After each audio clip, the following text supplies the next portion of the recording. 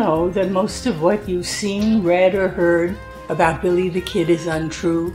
My name is Gale Cooper. I'm a medical doctor and forensic psychiatrist. My specialty is murder case consultation for the defense. For 20 years, I've used my expertise to uncover the real Billy the Kid. Researching over 40,000 pages of archival documents and books, I've written the revisionist history.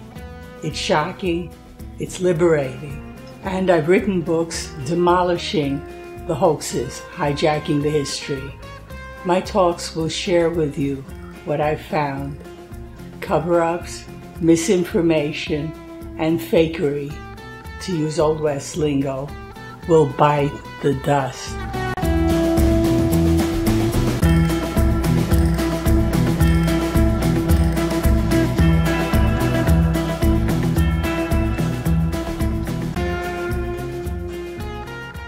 This talk debunks W.C. Jameson's and Frederick Bean's evidence for Brushy Bill Roberts being Billy the Kid in their 1998 book, The Return of the Outlaw, Billy the Kid. The information is from my book, Cracking the Billy the Kid Imposter Hoax of Brushy Bill Roberts. True believers, W.C. Jameson and Frederick Bean, in their 1998 book, The Return of the Outlaw, Billy the Kid, took on the Brushy Bill imposter hoax's impassable hurdles of Billy Bonney's coroner's jury report and burial, Brushy's post-death scenes, absurd parade of Old West personas, and Brushy's pardon hearing failure as Billy the Kid. Their determination to convince readers made them cross the line from dupedom to deception. For the coroner's jury report, Jameson Bean made up that Fort Sumner's Justice of the Peace Alejandro Segura, quote, asked Milner Rudolph, misspelled, to assemble a coroner's jury and assume the role of foreman. Wrong. Segura appointed the jurymen, including Milner Rudolph, as he stated in the report. He wrote, on this 15th day of July, A.D. 1881, I, the undersigned Justice of the Peace, received information that a murder had taken place in Fort Sumner and immediately proceeded to the said place and named Milner Rudolph, Jose Silva, Antonio Saavedra, Pedro Antonio Lucera, Lorenzo Jaramillo, and Sabal Gutierrez, a jury, to investigate the case. Jameson and Bean made up that the body still lay on the floor for the coroner's jurymen. Their source was Charles Frederick Rudolph, Milner Rudolph's son, in his 1880 book, Los Bolitos, The Story of Billy the Kid and His Gang. But he didn't say that. Accompanying his father to the inquest, giving no body location, he wrote, the coroner's jurymen met over the kid's body and, with no argument or dissent, unanimously agreed on the following report given below. Jameson Bean also hid that he confirmed that Billy's body was identified by Garrett, Peter Maxwell, Delavina Maxwell, Luz Maxwell, townspeople, and the coroner's jury, whom he calls, quote, 6 honorable men who affixed their signatures and marks to the post-mortem of William Bonney, Billy the Kid. Jameson and Bean also recycled the Morrison-Sonishin scam in their 1955 book, Alias Billy the Kid, that no report ever existed because Morrison couldn't find it. They write snidely, for reasons never completely explained, this coroner's jury report never made it into the official records of San Miguel County. Morrison's trick had been looking for it in Las Vegas, New Mexico, instead of Santa Fe, where he knew it was found in 1932 and 1951. For the burial, Jameson and Bean hide the body's multiple identifications, calling it the body of the man killed by Sheriff Pat Garrett. They state that the body didn't match Billy. Their source is Billy's so-called obituary in a claim July 28, 1881. It was really July 23rd. Silver City, Grand County Herald article titled Exit the Kid by S.M. Ashenfelter. They quote him as writing, "Since his escape from the Lincoln County Jail, the kid has allowed his beard to grow and has stained his skin brown to look like a Mexican." This article was apparently recommended by their secret backer, C.L. Sonneshin, author of Alias Billy the Kid, in their June 25, 1991 interview with him. It's typical of the junk he used in his so-called historical research. In fact, Singleton M. Ashenfelter, owner of the New Southwest and Grand County Herald, hadn't written Billy's obituary, but merely a dime novel-style article on July 23, 1881, titled Exit the Kid, the Fugitive Murderer Hunted Down and Killed by Sheriff Garrett. Positive Billy was the victim, but being in Silver City 250 miles from the burial, he made up a bearded and stained dark, disguised Billy. He also made up the shooting as near Fort Sumner, the deputy as John W. Coe, C-O-E, and Billy being 24. He also garbled information from the July 23rd Las Cruces, Rio Grande Republicans, Kid the Killer Killed, William Bonney alias Antrim, alias Billy the Kid, fatally meets Pat Garrett, the Lincoln County Sheriff. That article also confirmed the victim as Billy. Excerpted, Ashenfelter's lurid fiction stated, "The vulgar murderer and desperado known as Billy the Kid has met his just deserts at last. He was shot and killed in the house of Pete Maxwell near Fort Sumner," wrong, in Fort Sumner, "at midnight Thursday the 14th instant by Sheriff Pat Garrett of Lincoln County.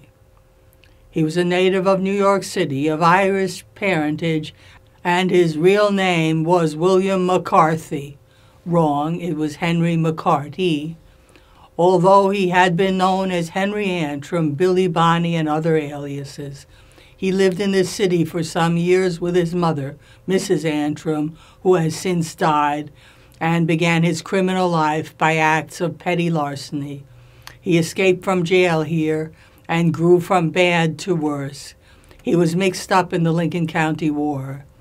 The general facts of his desperate career are well known and will not be recounted here.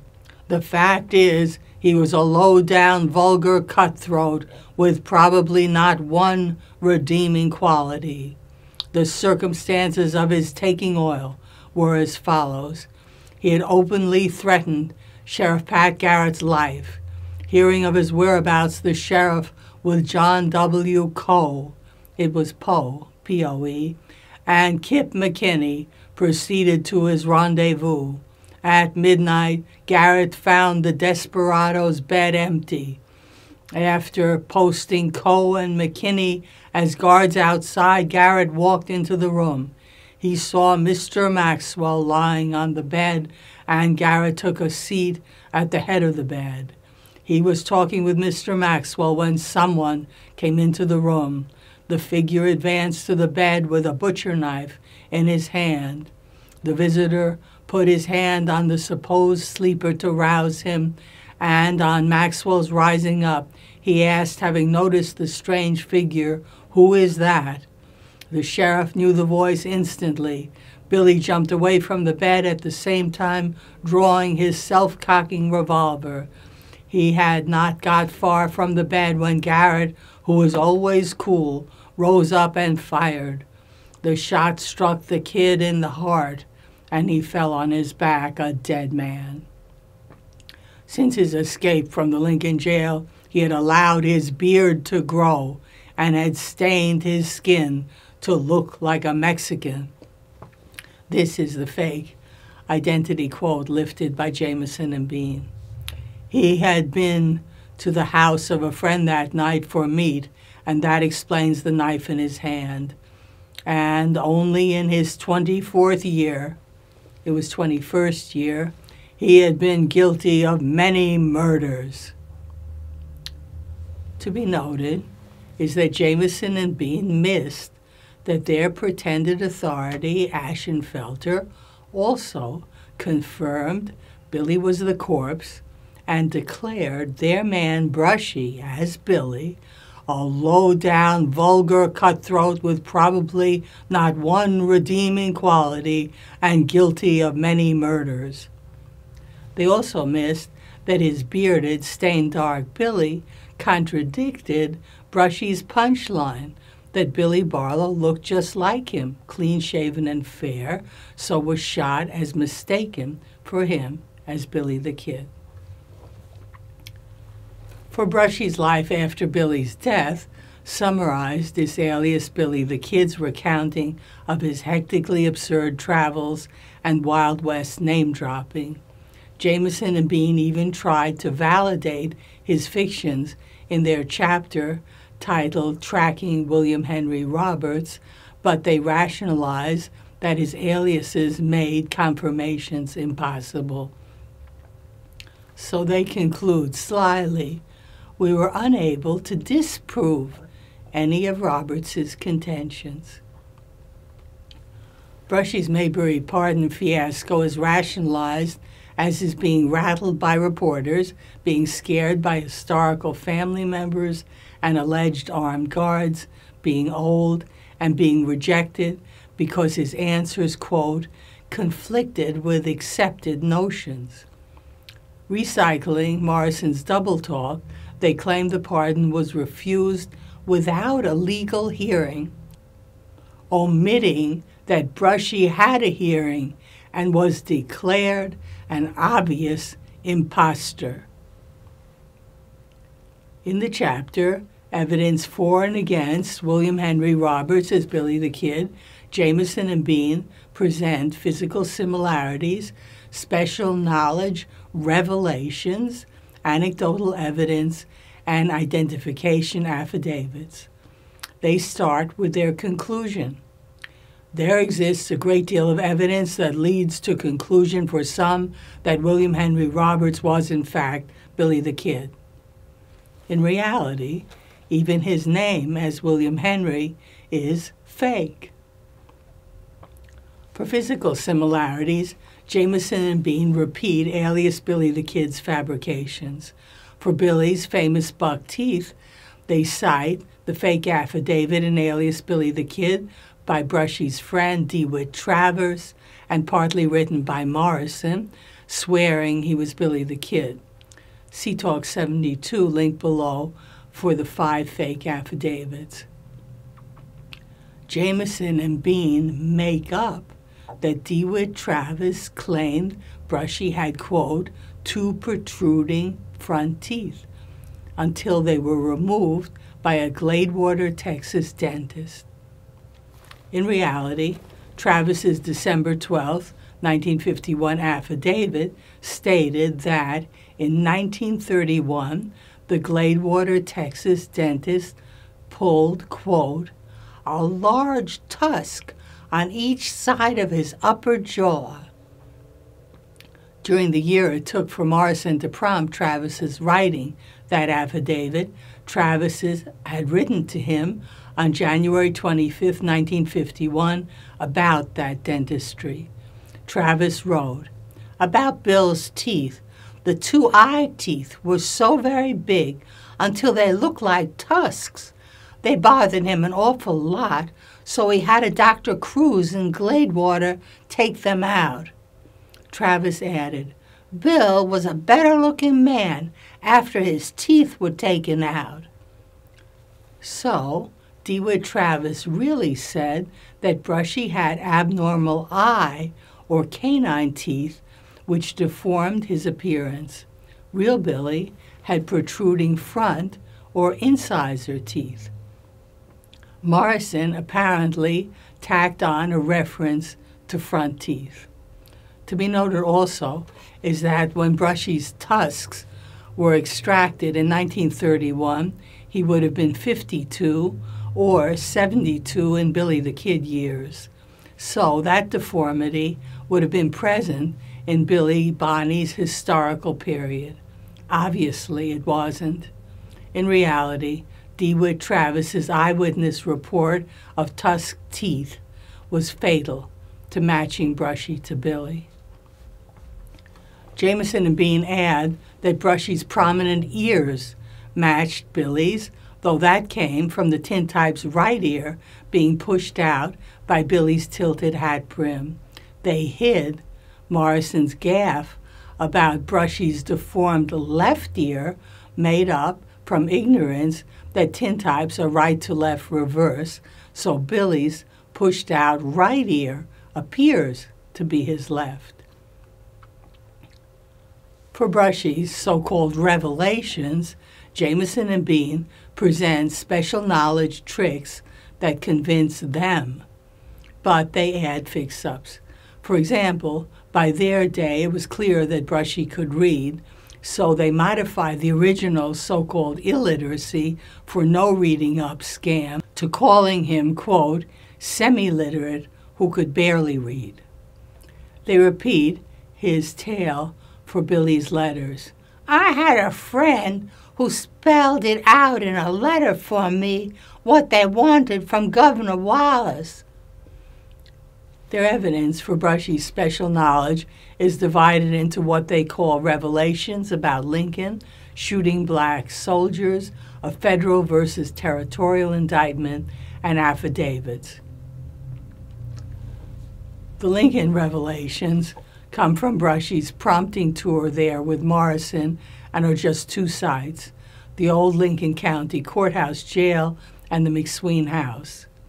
For the courthouse jail building, given is Brushy's reporting the commonly known later addition of stairs to the second-story balcony. They also repeat and even diagram his wrong location of that building's armory as opposite Garrett's office when it was at the other end of the long hall. For the jailbreak, they cite his shackle-slipping trick with striking Deputy Bell and his escape horse's rope fable, which parroted lying old-timer and affiant Severo Gallegos. Repeated is Brushy's parroting of Morrison's interview with Eugenio Salazar's adopted daughter, who told him that Eugenio cut off Billy's shackles. So, there are no revelations. The McSween House is used for so-called Lincoln County War revelations. Jameson and Bean wrote, Robert's intimacy with the layout of the McSween House and yard could only have come from personal experience. To be noted is that after its arson in the Lincoln County War battle, the house is gone. So, Brushy just claimed a kitchen window, a corral fence, and a wood pile, which Jameson and Bean call amazing. Added are Brushy's fake, quote, attacking Murphy man just across the river, where no attackers were. Then quoted was Brushy's parroting of Morrison's page from Billy's Dudley Court of Inquiry testimony about those escaping McSween's burning house. But for lack of the whole transcript, Brushy had missed Billy's key testimony about Commander Dudley's white soldiers firing a volley at those escaping that house, including him. So, there were no revelations. Also for the escape, Jameson and Bean fixed up Brushy's vile racism. In Alias Billy the Kid, he ranted, We opened the back door and looked out just as Bob Beckwith and some of them N-words started to come in. Dishonestly sanitized, He now said, "We opened the back door and looked out just as Bob Beckwith with some of those soldiers tried to rush us."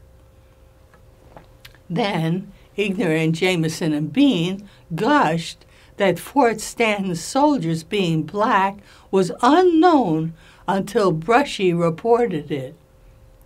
They didn't know that his prompt source, Walter Noble Burns's 1926 The Saga Billy the Kid, stated 2 squadrons of Negro cavalry with Colonel Dudley in command were soon moving at double quick on the road to Lincoln.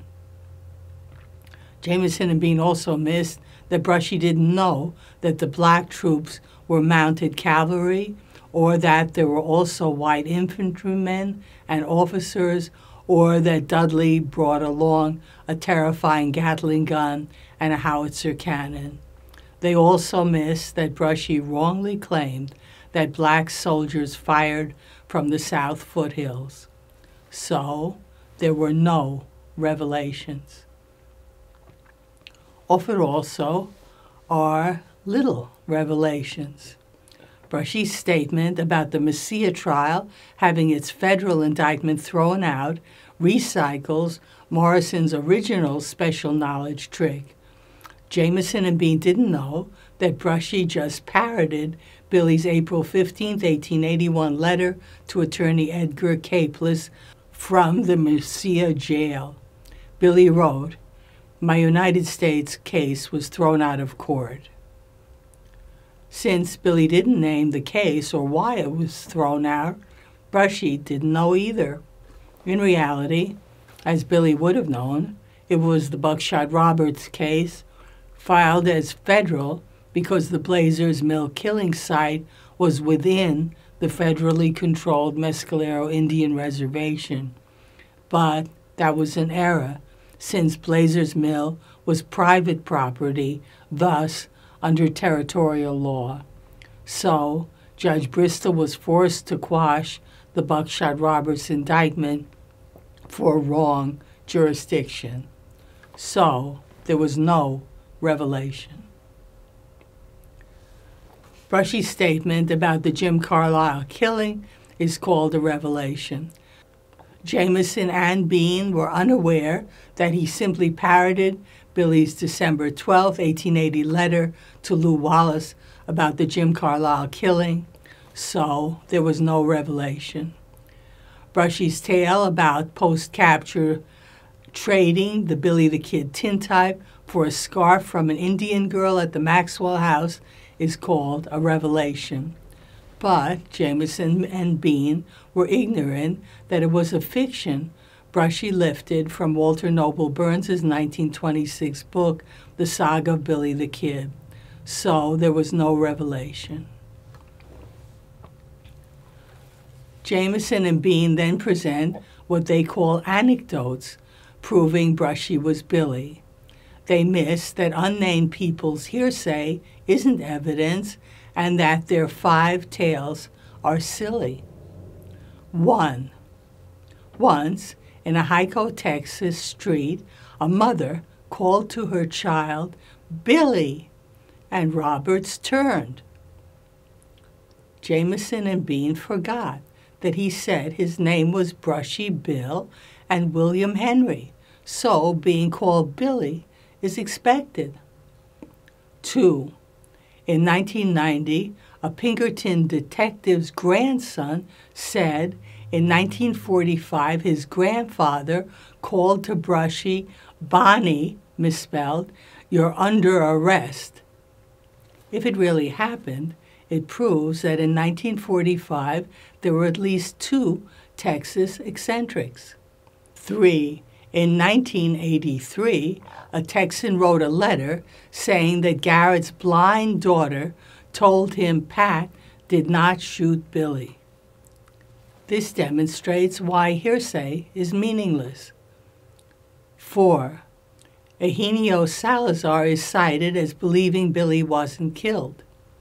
That's true, but he had no first-hand knowledge.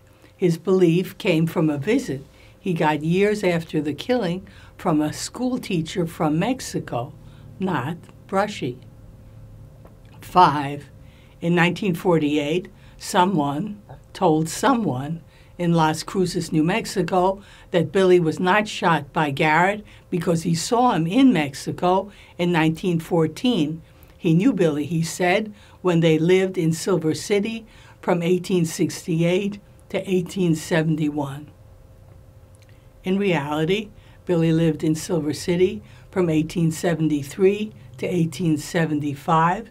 Silver City didn't exist in 1868, and Billy was 33 years dead in 1914. Then Jameson and Bean present the hoax's original 5 fake affidavits swearing Brushy was Billy, 3 by non-historical people and 2 by Brushy's friends, as presented in full in Alias Billy the Kid. See Talk 72, link below, for debunking the affidavits. Jameson and Bean wrap up with evidence against William Henry Roberts as Billy the Kid.